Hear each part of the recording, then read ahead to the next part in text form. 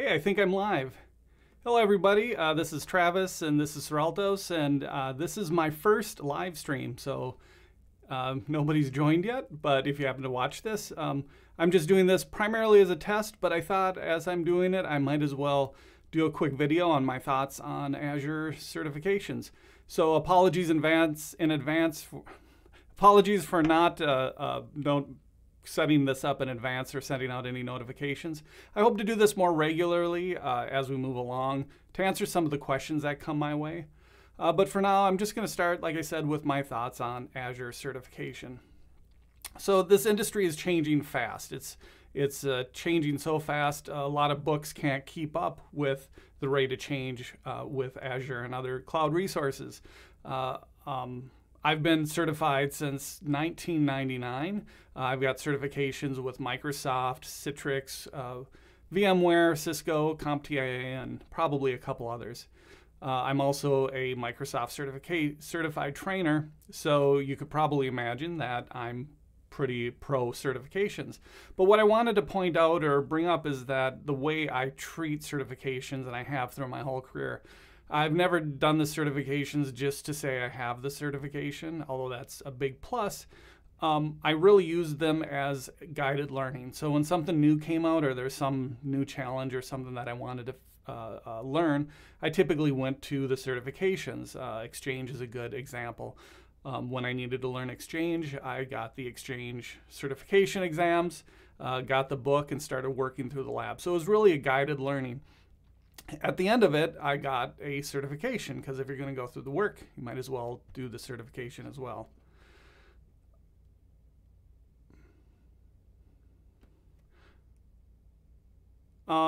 This is where I normally put in a jump cut on my regular videos, so I'm just reading my notes here. Azure certifications, let's see, there's a list of requirements posted, so you can go through and see what the requirements are.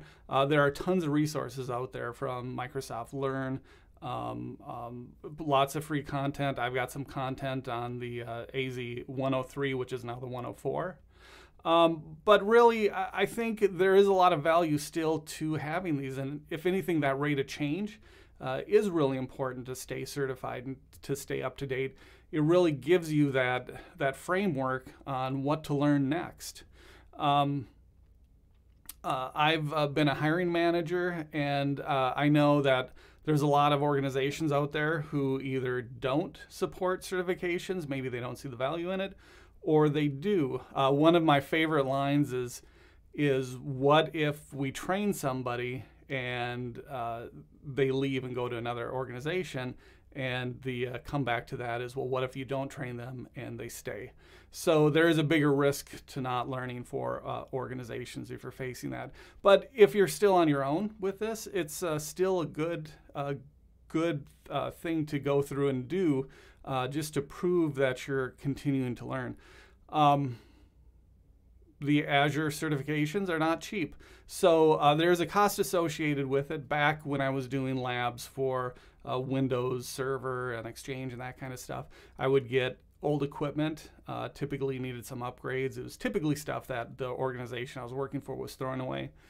And then I would work through the labs on that. Well, you can't do that with Azure. Azure does have, you can get a starter subscription. I think it has a $200 credit, and then that has some free services that you can use over the course of a year. But you will be spending money. $25 to $50 a month is probably going to be, you know, if you're really working towards different certifications, it's going to be the minimum amount you'll spend for that.